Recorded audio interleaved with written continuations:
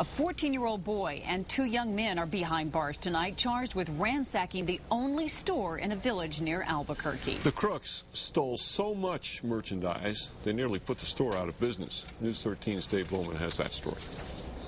At the center of the mountain village of Tajique, good cheer fills Ray's one stop. All of us stop at this little store. From Mountaineer, Estancia, everywhere. You know, sometimes for gas, you know, sometimes just to come in and visit. And a badly damaged cash register once again rings up sales. This one cannot close. Manager Veronica Marquez thought she might have to close the shop.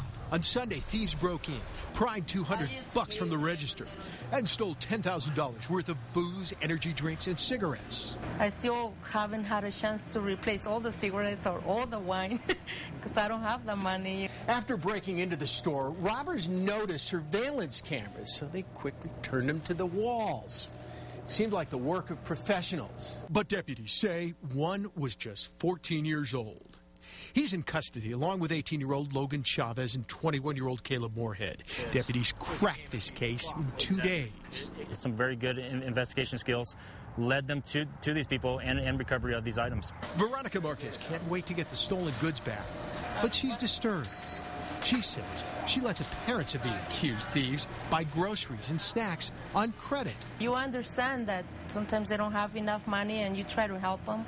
But it's sad when you find out that their kids are the ones that are doing all this stuff. It can make people a little more, where they don't trust each other quite as much as they do in these little small communities like this. Want me to open your soda, Dominic? Veronica Marquez is smiling again.